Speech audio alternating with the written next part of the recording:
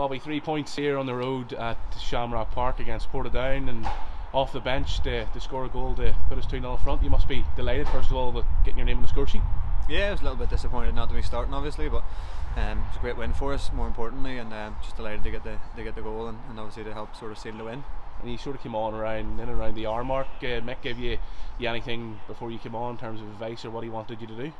Yeah, he just said try and stay on the left hand side and really get up to support the front two and try and nick a goal, and thankfully I was able to do that. I think first half we sort of struggled to get the ball and keep them in their final third, and I think second half we did that better, and Danny came on and did well, and our front two were able to hold the ball up, and it made it easy for Terry and I to just run off them with energy, and I was a little bit disappointed to score the header just before, so I was delighted then to capitalise on the next chance. I suppose sitting watching a game, you can sort of say what the players should be doing, but usually the guys sort of playing in them conditions. That wind in the first half was wild, even though it was for us, but it just didn't fall for us at all in the first half. Yeah, I don't think those conditions are for anybody, because the team, even with the wind, can sort of struggle to contain the ball, and when you're trying to play balls over the top, they just run out of play. So I think actually it probably made it a better game the second half, and I was a bit unlucky for Portadown that the wind sort of died down at half time, and when we came back out I think we played much better football and got into good areas, and we probably should have scored a couple more, but as I say, having been on a little bit of a poor run recently, it was just important to come here and get the win,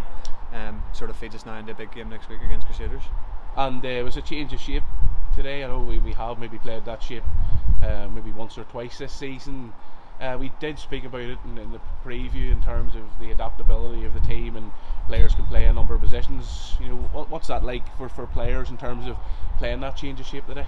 Look, it's a game of football at the end of the day. You get the ball, give it to a teammate, and try and put the ball in the back of the net. So, you know, it's sometimes you can overcomplicate it, talking too much about formations. And yeah, I mean, I've played a number of different formations at different clubs I've been at, so it didn't really bother me too much. And I think with the personnel that were available, the system probably suited us well. Obviously, without Conor Mack and Shea, we had to kind of maybe adapt a little bit, and it might be a system we might need to use a bit more in the coming weeks. So I thought the first half we were kind of getting used to it, but I thought the second half we started to really show what we can do in that system, and I think we did well with Jay and Danny getting close to one another and sort of working off each other with 1-2. So it was I think the more you play in any formation, you start to get more comfortable with it.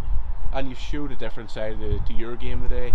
We did mention again in the preview that how versatile you can be. You know, this season you've been getting the ball from deep and sort of winning it back and passing it to the likes of Shea and Hervoy. Today you were that player that was getting the ball and driving forward, sliding through passes and getting shots off. Speak sort of feeling a bit better in sort of areas of the pitch. Yeah, I think everybody wants to be a striker when you're younger, but probably the only position I haven't played since I've come to Glentoran. And as I say, I just try and work hard for the team and do my best, but I really enjoyed that role. I thought Jay and Danny's hold-up play was very good, and it made it easy then for me to just run off the back of them, and as I say, I really enjoyed it. I think it's a role that I can play with my energy and sort of just bursting into the box, and yeah, I think Danny put a great ball in early on, and I would love to have scored the header, but although I missed it, I was delighted to get into that area and got into a few good areas, and then obviously for the goal it was just taking that gamble that, you know, you see how many goals Leroy Miller and Philip Lowry have got already this season, and sort of took inspiration from that if you get into good areas, even if you do scuff them, you know, you can get a few goals.